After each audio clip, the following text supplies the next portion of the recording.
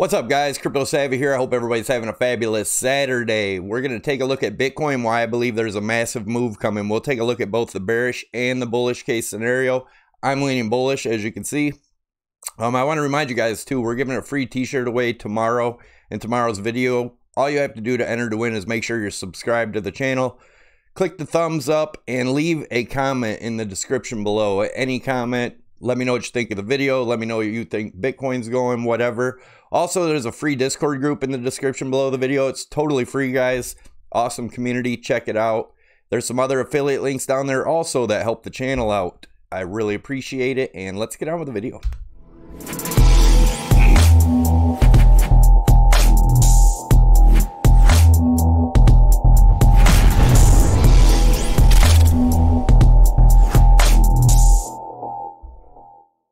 Alright guys, as always, just a reminder, I'm not a financial advisor. This is not financial advice, nor is it trading advice. Do your own due diligence before doing anything. There's a disclaimer on the bottom. We're going to look at the Fear and Greed Index. I want to let you guys know too, we're going to look at a longer term chart. A guy that belongs to the Discord, Remco, had showed me a chart. I'll show you his, and then I reworked it a little bit, and we'll take a look at it. And for the long term, it looks really damn bullish, guys. So let's look at the Fear and Greed Index. We're at 27. I'm not sure where we were at yesterday. I think we're up a little bit, but we are in the fear still. And I do believe we're going to see a massive move. Let's look at the headlines real quick. Former Bitcoin skeptic thinks the price is about to explode. And if you guys want to read that, check it out. I'm just going over the headlines.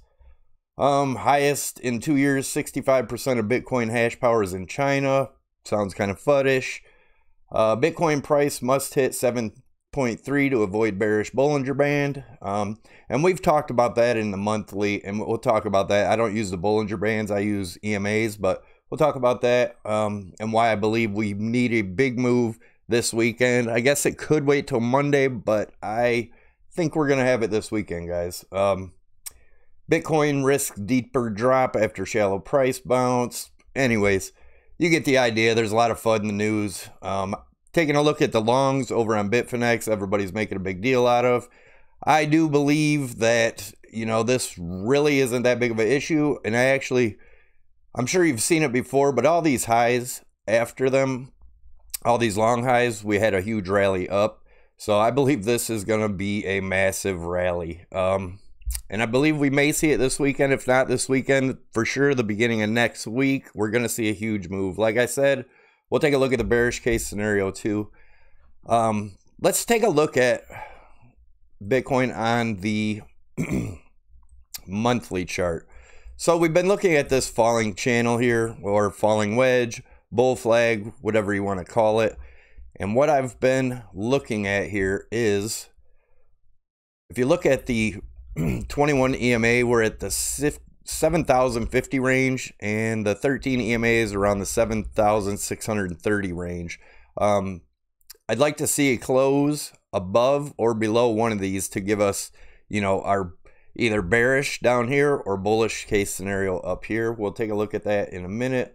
Let's take a look. We're going to do some RSI analysis too. That's very interesting. And once we get to the 4 hour, I'm going to show you why I believe we're most likely not going to fall down any further. And if I'm wrong, then the bearish case kicks in. So let's look at where we're at. With the weekly chart, same thing. I have the falling wedge drawn in here, which we've had 1, 2, 3, 4 touches on now on the bottom. 2 touches on the top. That's all we need.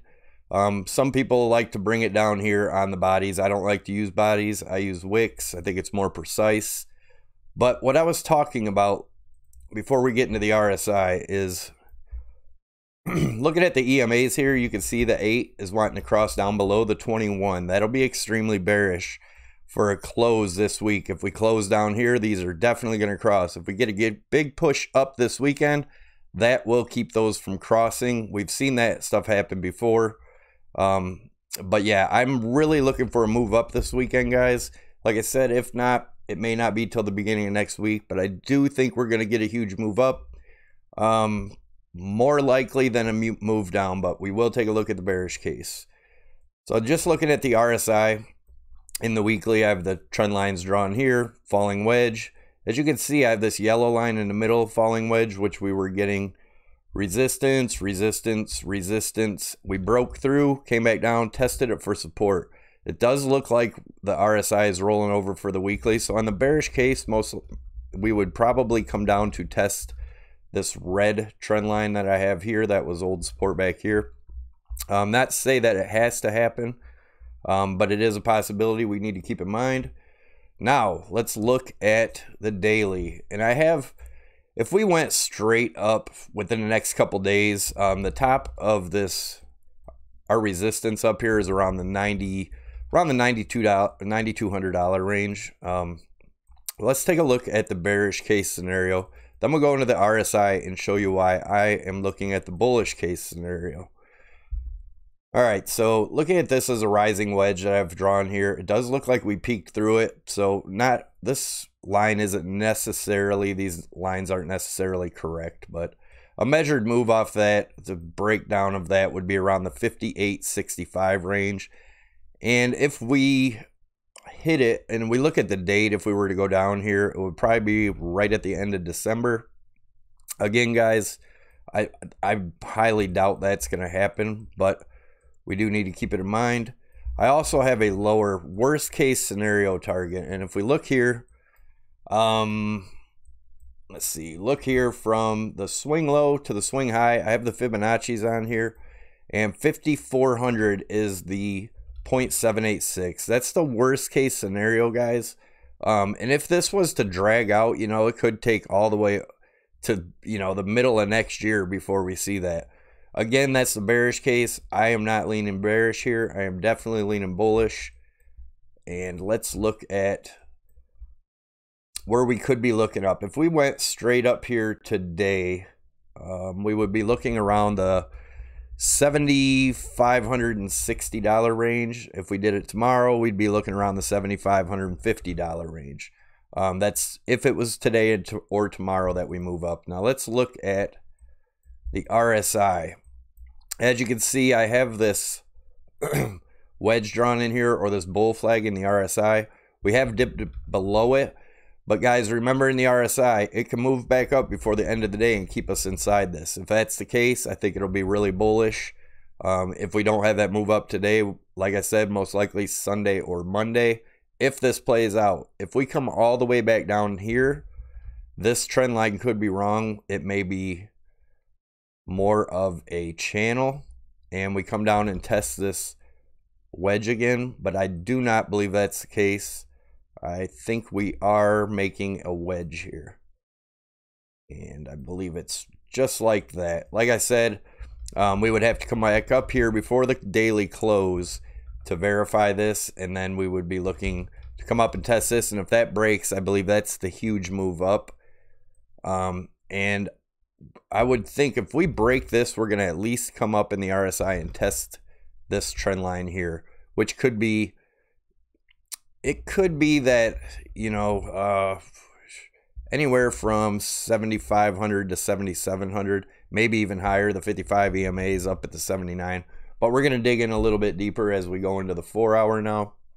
And we're going to keep an eye on the RSI and the price action here so I can show you. But first, I want to zoom in so I can get some of this stuff out of the way.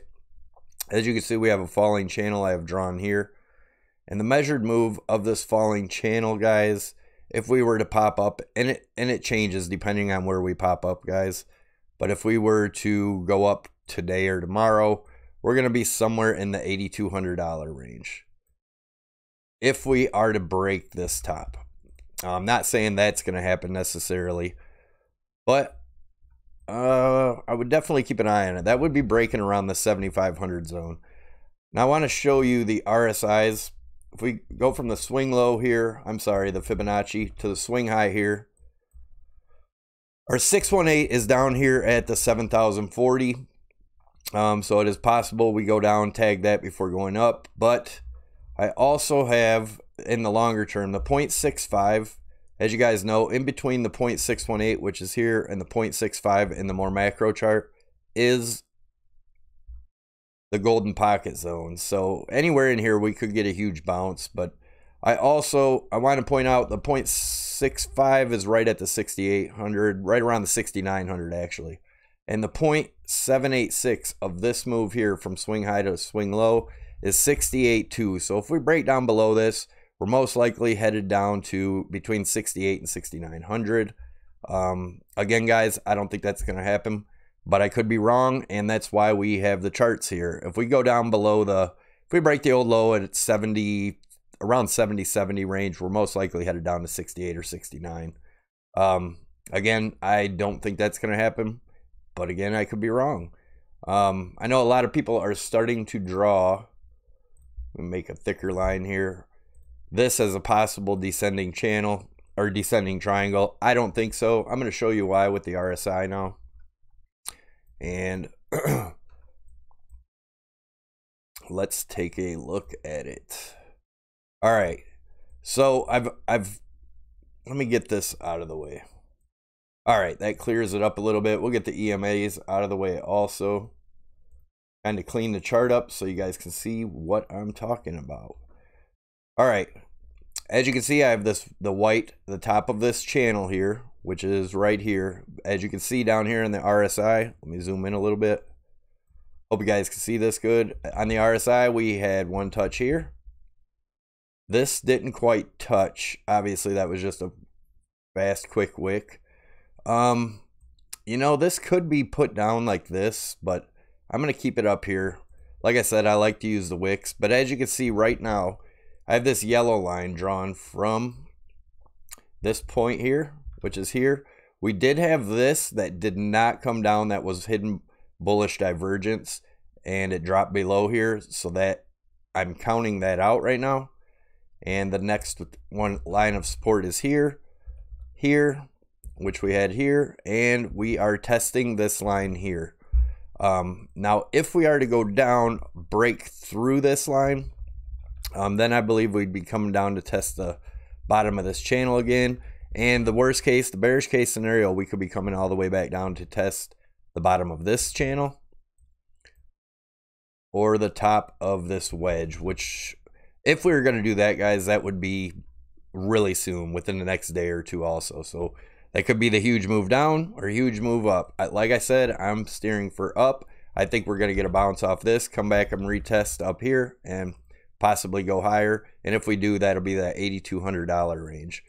And of course, we looked at our lower targets already. If we were to break down from here, this one would get us to around 6,200. Put a target in there, depending on where we broke that, obviously. Anyway, 6,100 actually. No, that's about 62. It'll be more over here. About 6,150, somewhere in that range, if we broke down from this channel. Again, guys, I don't see that happening. If we do get some more downward action, we may get a quick wick before a move up.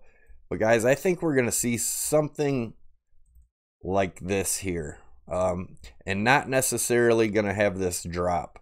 We may be done right where we're at and continue up from here, but we'll have to obviously see what happens. Let's look at one more thing and see if there's any divergence here. And there is a little divergence. As you can see, this right now, where the 4-hour candle, let me zoom in a little bit on this so you can see it. We're a little bit lower right here on the price action than over here, and we're higher over here. That is bullish divergence, guys. So again, I think we may stay down in this area for another few hours and then pop up from here, but I do think we are going to get support on this line. If we don't, keep in mind, we're going towards the 68, 6,900. But I think we're going to get support here and at least come up to test this in the RSI, to test the top of this channel. And to test the top up here would be around the 6,500, 6,550, somewhere in that range. We're just going to put it at 6,500, or 7,500. I'm sorry, did I say 6,500? My bad. Somewhere in this range, could be as high as, depending on how quick we go up, 6,550. But I'm going to leave this target here. That will be if the RSI gets support here and bounces up to this range somewhere. And if that breaks, like I said, My target is going to be, let's measure that again if we were to break out here, right around that 8,200, guys. So that's what I'm looking at. First target 75, seconds 8,200. If this line holds, if it doesn't hold, then we're looking at 68 to 69. And I told you guys, don't forget to leave a comment for the free t-shirt. Oh, Remco, this is the chart he sent me. I know it's kind of messy. He calls it the toothpaste squeeze chart. I kind of cleaned it up and maybe changed a little bit of stuff on it. But looking at the long term here, as you can see where we're at now, let me show you guys what we were watching at the beginning of the year. This was the 2013 bull run followed by the bear market. We had 2 touches of resistance on this trend line before starting the bull market. 2017 bull market followed by the bear market, 2 touches of resistance before starting this bull market. And same thing, we are in this falling wedge now. Now let's look at price action. So I threw some fib channels on here, right? This is what he had laid out. He didn't have this one laid out. I'm not paying so much attention to this one. This is the area I want to watch. As you can see, how much you can see the support we get on these fib lines and then resistance. And then, you know, this is when we broke through our capitulation in 2018. And we rode that line before breaking through. And as you can see on this, we have this line here. Once it got in here, it got squeezed, came back down, tested it, shot up. And then just like where I believe this is where we're at now in this cycle. And as you can see, once it popped up above this, so once we pop up above this again, I believe that's huge bullish momentum. And if we look, if this was a 4-year cycle and it ends December 2021, we are looking at a, if this is correct, I drew this line off of these peaks across, which also met up with this fib, around $3,500 Bitcoin, give or take. That would be amazing. Obviously, there's no guarantees, but that is looking pretty promising, guys. If we, like I said, we get this squeeze in here, pop out, you know, maybe come up on these fibs, and it be something like that. Definitely looks like a damn good possibility, guys. So that is what we're looking at there. Again, don't forget to leave your comment for the free t-shirt. You can pick it out on my wife's webpage. I'm also going to leave a Bybit tutorial here if anyone's interested in leverage trading. Just be very careful. Don't do high leverage. And don't put in more money than you're willing to lose. And obviously, you won't be upset and lose everything. But anyways, yeah, you can come in here to pick out the t-shirt. Also you can order t-shirts and stuff. She can put whatever you want on any of this stuff. Aluminum signs, coffee mugs. For Christmas gifts, great Christmas gifts ideas. She can put pictures on them, family pictures, whatever you want. Any coin you want, any saying you want, whatnot. And if you order today or tomorrow, you also get a free Bitcoin Christmas ornament along with it, with the $25 or more purchase. So check it out, inkyourimage.com. There is a link below in the description with other affiliate links that really help the channel out. So check them out, guys. And thanks for tuning in. I'm out of here.